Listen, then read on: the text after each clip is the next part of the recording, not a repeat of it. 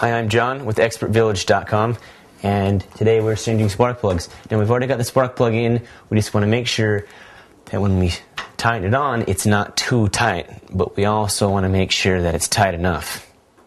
Now, in order to make sure it's on right and it's on the right threading, let's do it by hand. And I've done it by hand to where I can't do it anymore. Now, don't wiggle this around.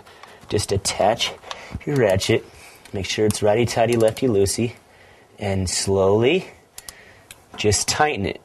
We don't want to get it too tight. We don't want to go all ballistic on it and break it because it's made from porcelain and it could break. So we want to be really careful. So let's just tighten it,